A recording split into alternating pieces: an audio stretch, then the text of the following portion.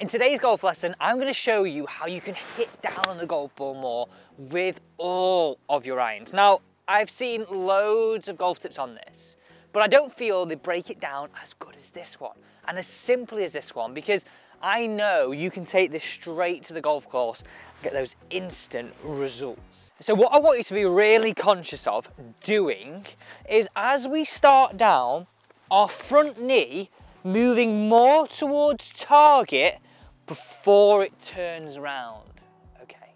Now, the reason for this is, a lot of golfers are so bothered about getting open. We get open and then we tend to lean back. Now that has huge issues on where you're gonna contact the ground. Now let me show you, right? So if I just put my golf club in my sternum like this, and I lean back, and if where this golf club hangs represents the bottom of my arc, so essentially where the club hits the ground, you can see that's behind the golf ball. Now, if we add that little bit of movement towards target and then turn, where's my bottom of the arc now? It's ahead of the golf ball. Now, that simply means this. Look, if my bottom of the arc, so where it's touching the ground, is ahead, look how I would come down, hit the ball, then work into the turf. That's exactly what we're looking to do. So to do this, I've broken this down into a simple drill.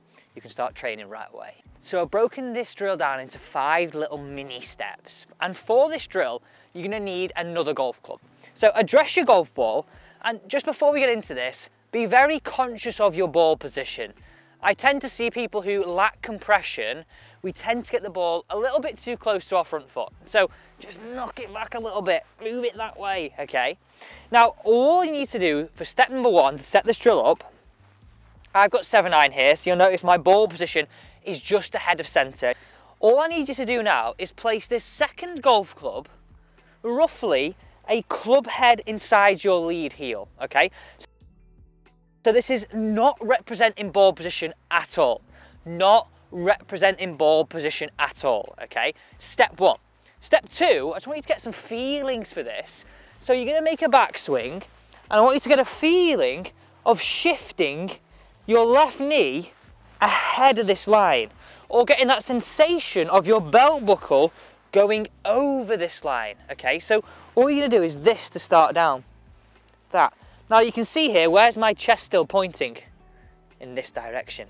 So step 2 is this, this, this.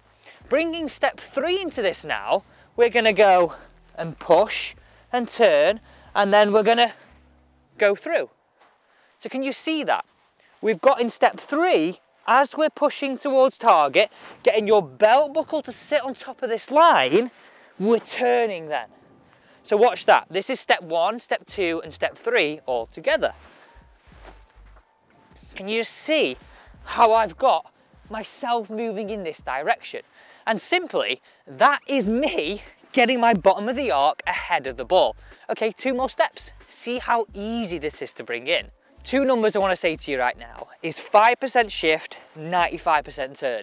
So step number 4, okay, just check yourself on that drill setup, club head inside. I want to get that feeling of 5% shift, 95% turn. Just make some practice swings now, bringing all those elements in to your swing. Now, I would say do these at around, I don't know, gear 2, gear 3, if gear 5 was your fastest, so we're not trying to hit it as hard as we can.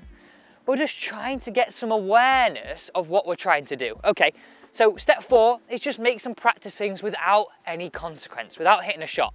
So step 5 is hitting some shots. Now I've got this down here, my launch monitor, and it's gonna show a negative angle of attack is what we're looking for, because that's us hitting down like this. Right, here we go. So I'll get my setup, club on the ground, club head inside my left heel with the club setup, get my ball position for the club that I've got, so move it back there. Right, okay, watch this negative angle of attack. Oh, could you hear the crunch on that, by the way?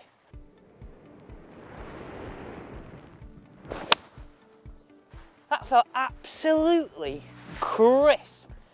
And honestly, all I was thinking about there was 5% shift, 95% turn. And think about that process. Look at this. I told you it would be a negative, and that's why I hit it. Go back to the start of this video with the hoop. Negative, down on the ball, and that's the way to do it. Thanks so much for watching.